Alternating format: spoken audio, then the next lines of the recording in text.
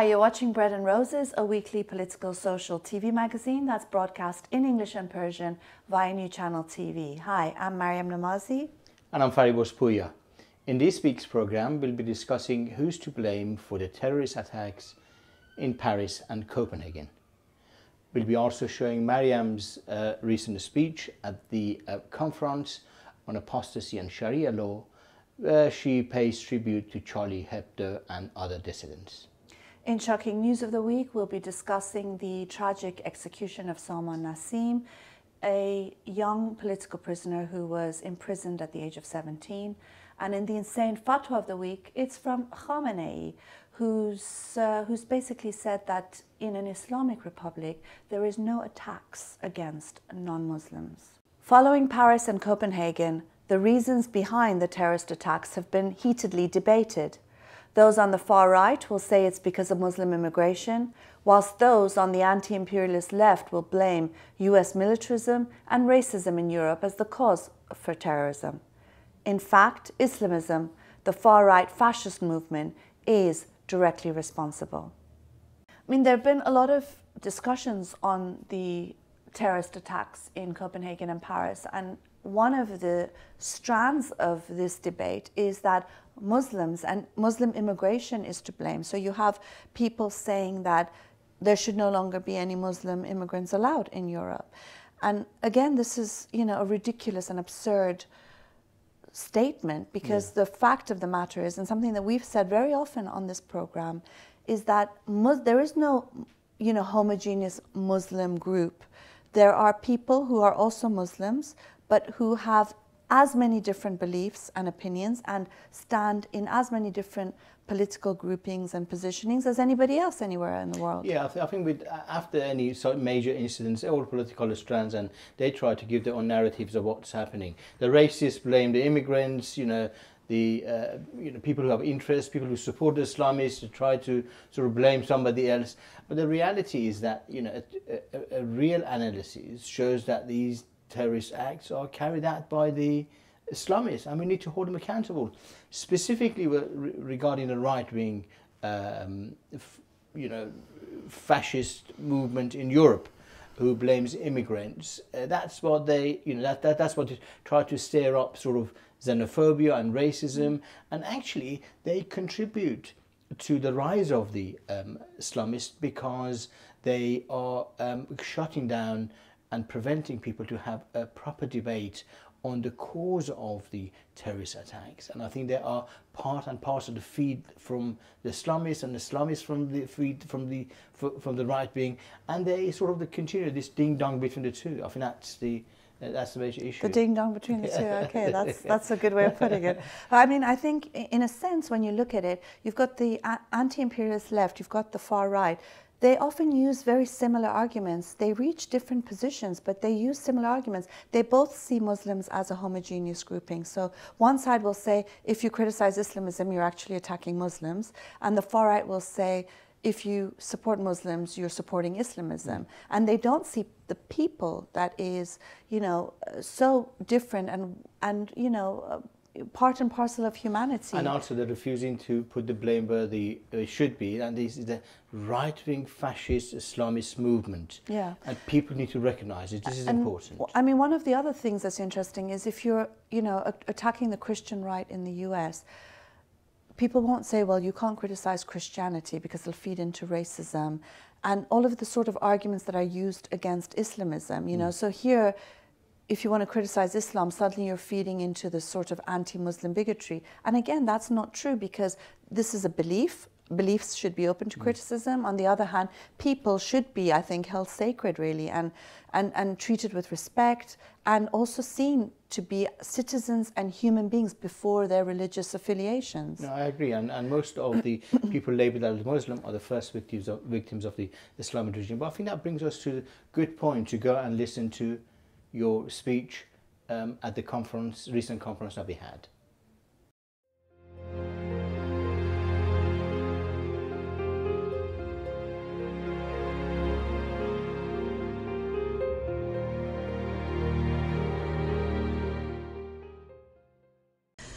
dissent and criticism of religion has always been a crucial aspect of free expression. Historically, it's been intrinsically linked with anti-clericalism and dismantling that which is deemed taboo, sacred, and untouchable by the gatekeepers of power.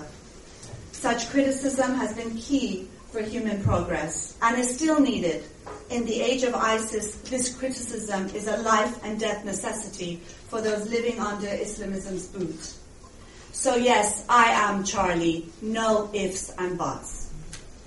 Those who condemn the massacre in Paris but blame Charlie for offending Muslim sensibilities, implying that they somehow got what they deserved, have bought into the Islamist narrative that Muslims are more offended by cartoons than mass murder. This is validated by multiculturalism as a social policy and cultural relativism, which sees Muslim communities and societies as homogeneous and one and the same with the religious right. So even though there is a rich historical tradition, both artistic and historical, of depicting Muhammad, Islam's prophet, over many centuries, it's deemed offensive today. And despite many Muslims, or those labeled as such, having sided with Charlie, it is the terrorists, the fascists, who are deemed to be the authentic Muslims.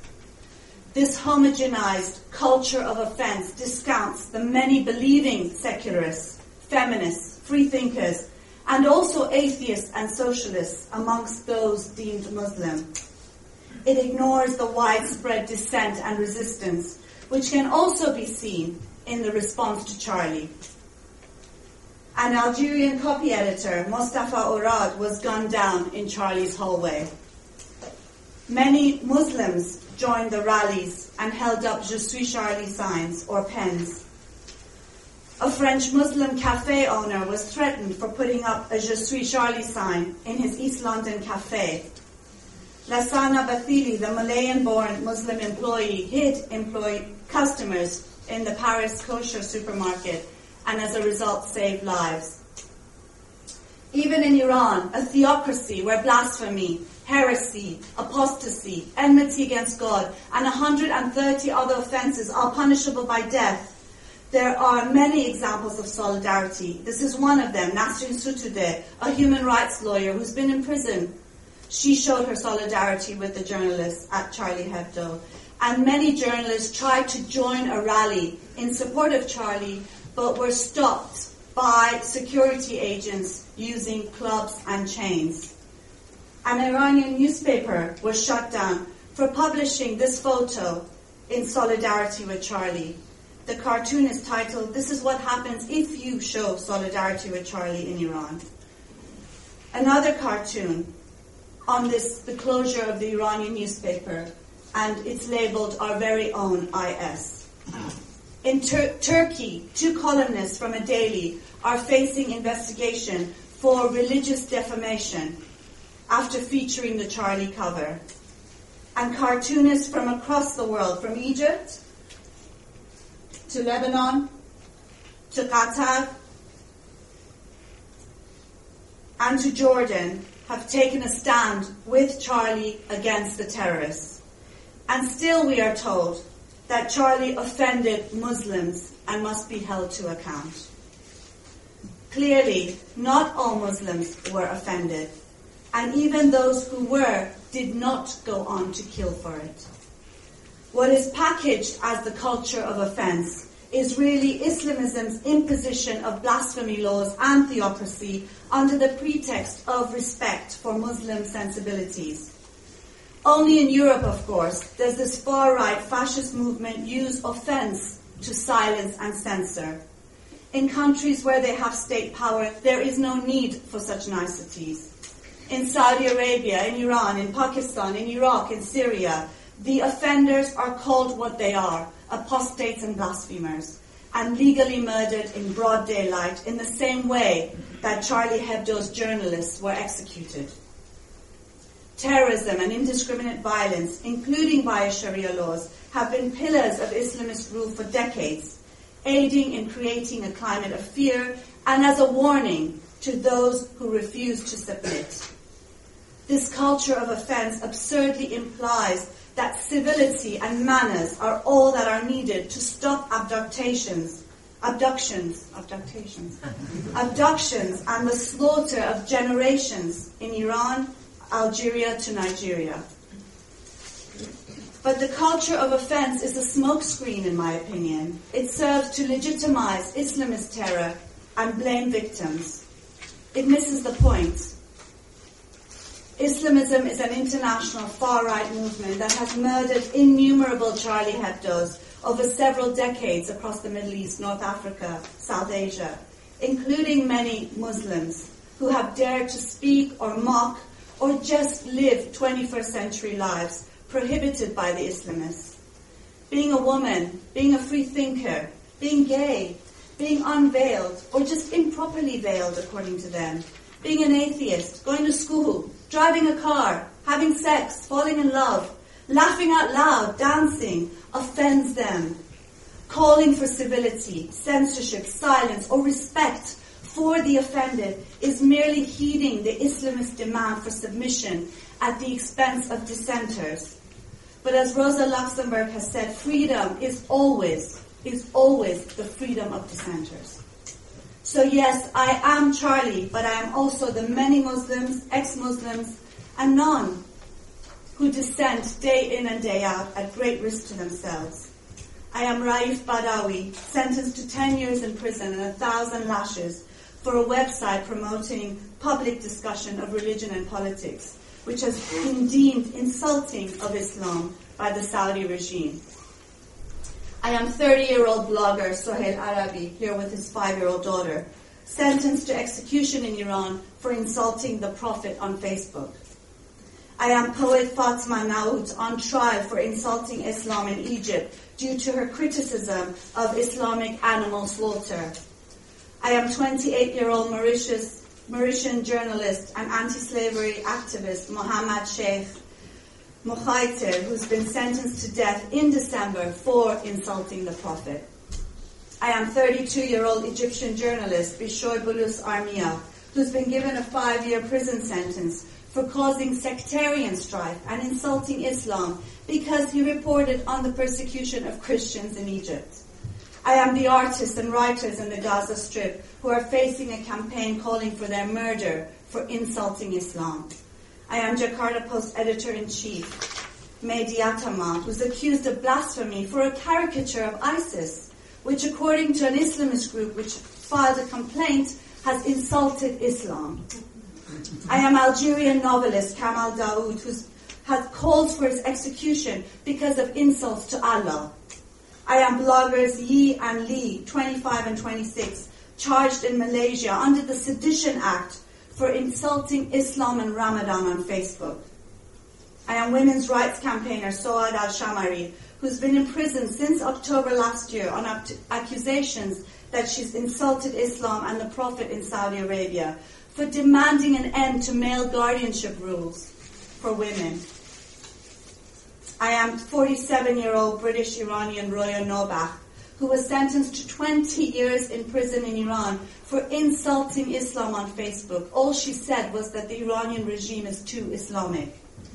I am 49-year-old mother of 5, Asya Bibi, who's been in prison for 5 years in Pakistan awaiting execution for blasphemy.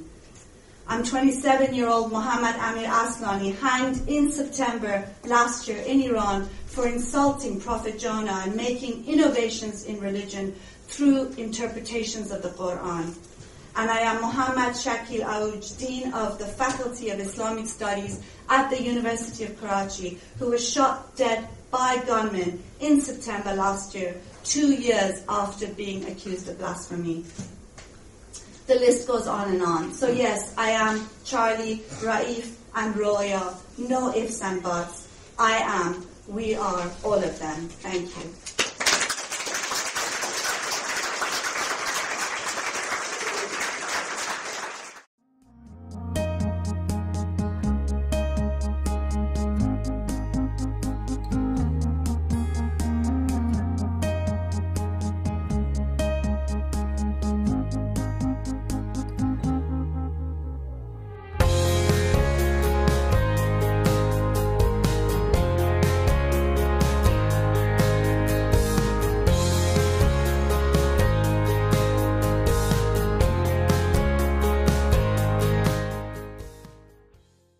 hope you enjoyed the speech on giving tribute to Charlie Hebdo and dissenters across what is considered the Muslim world. But again, it's not the Muslim world. It is part of the world, and there are people who are Muslims and not within those societies. And even if they are Muslims, they don't necessarily all agree with each other, and they definitely don't necessarily agree with the Islamists.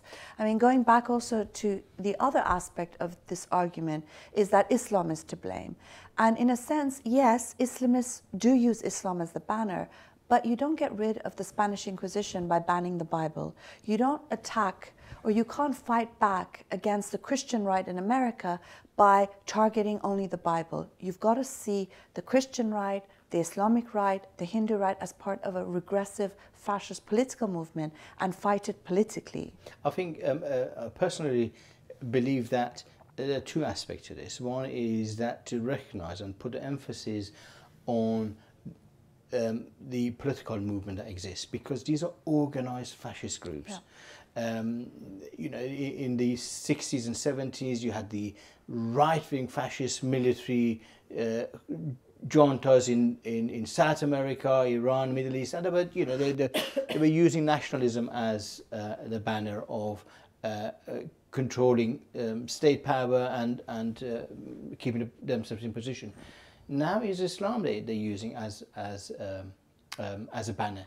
So you recognise this is a political interest, it's a political group, it's a political movement. That's a key, I think, for any decent sort of analysis of the situation. Mm.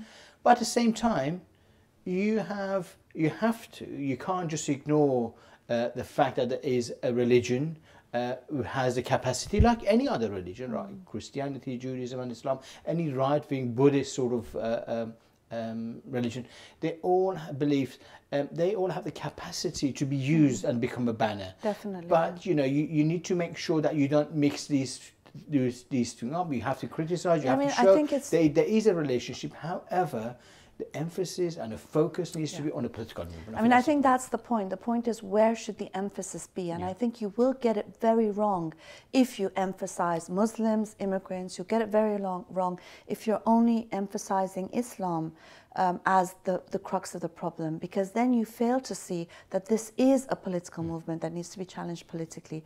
And therefore, I think, in a sense, whilst there are some truths in the fact that yes, the Islamists are using Islam as their banner. Nonetheless, banning Islam, it won't help. Absolutely, I think banning any sort of ideology, thought is not sort of doesn't help anything. You need to be able to criticize it and show the link, show how cruel and inhuman it is, but at the same time recognize this is a political movement and you need to challenge it politically, and that's the key. And also it's important to be able to see people for what they are, in a sense, because what happens is if you only see people as Muslims or people who are followers of Islam and say, well, this is what their book says, so this is what they are, then you fail to see the humanity in countless people across the world who live in very human ways and who don't necessarily represent those beliefs in any way, shape or form.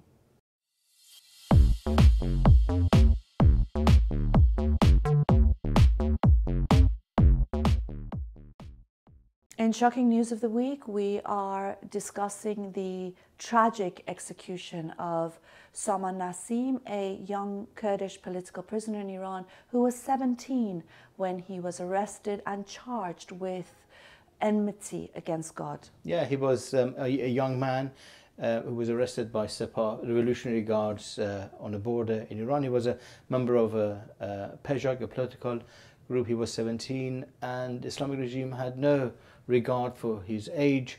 They condemned him to execution and recently they've executed him. In the final days to his execution, there was huge uproar across the world. People were protesting and objecting to his execution of this young man.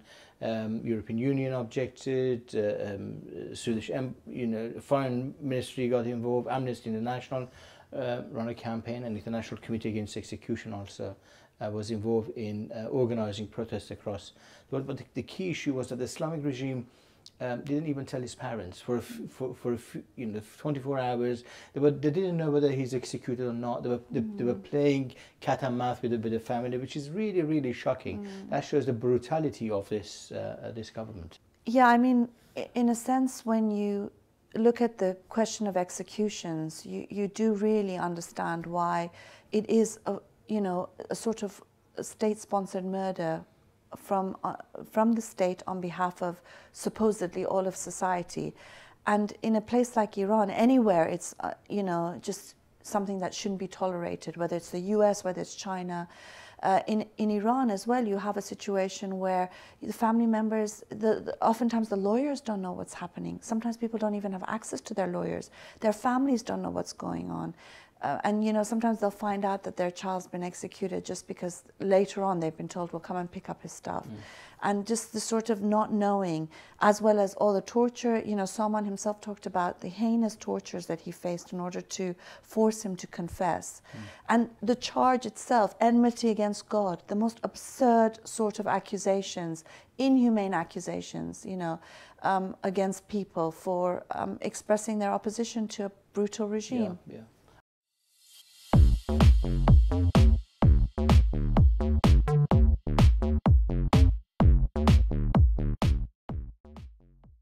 In the insane fatwa of the week, it's one from Ayatollah Khamenei, the supreme spiritual leader of Iran. And he's basically said that in Iran, and in the Islamic Republic of Iran, there are no acts of aggression against non-Muslims. He says this having issued a fatwa against Baha'is, where he said that Muslims should have no contact with them. And he said that in Europe, Muslims have no physical security and they've got no rights. I mean, he's got it all wrong and backwards, upside down, anyway, which way you can think of. Supreme leader, spiritual. This guy is the cheek of the propaganda machine of the Islamic regime is bottomless. It's just unbelievable how far they could go. There is no limit to the lying, barefaced lying of the Islamic regime, and he's supreme leader. When the leader sort of says this, he's teaching his sort of followers to argue in this manner, as Reza Moradi said the other day. Yeah. I mean, the thing is that this is just barefaced bullshit propaganda. The reality of the matter is that the Islamic Republic of Iran, under Khamenei's very rule, has slaughtered people, Muslims and non, left, right and center. They have no respect for any human life. How dare they say that there is no acts of aggression against non-Muslims in Iran? I think Khamenei should zip it. Yeah, definitely. Zip it.